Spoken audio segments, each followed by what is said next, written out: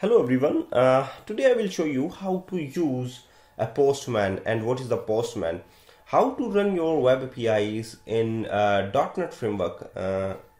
You can run your web API and check your output correctly in Postman. Actually, it's a platform. It's a app. Sorry, it's a app through which you can run your web APIs in perfect manner. So you can download your Postman using the for your Mac system, for your Windows, and for your Postman for the Linux. So for the different platforms, you have a Postman app, and that provided by the Google.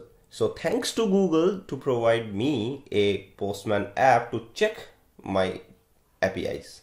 So let's do first of all download for your Postman app, and I have already downloaded, that is Postman app, and done it.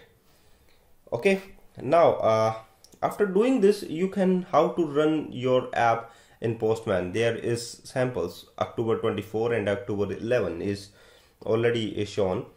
If you send it, the no user, there is could not get any responses because your URL is not matched. So first of all, run your application in WebAPI, or you can say in the okay. So it's easy to check your web APIs in Postman app. So first of all, just copy and paste it your URL hit here in the get method, that is, and you get the status code is 404, and there is also you can note your 404 errors. Also you can check your headers with the proper action and the value in the descriptions, also cookies, also headers, test results, and also header, and what the content you get in the header, that is content type is text and plain. And if you get the APIs movies, then you can check again send request that your content type is JSON, and what is the content in the body, there is a movies. Okay, so and 202 is 100, 200 is a perfect status message.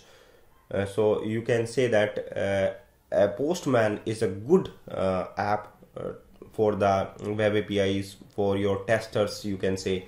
So any testers of the .NET and any other programming language, you can use the Postman app to check your APIs.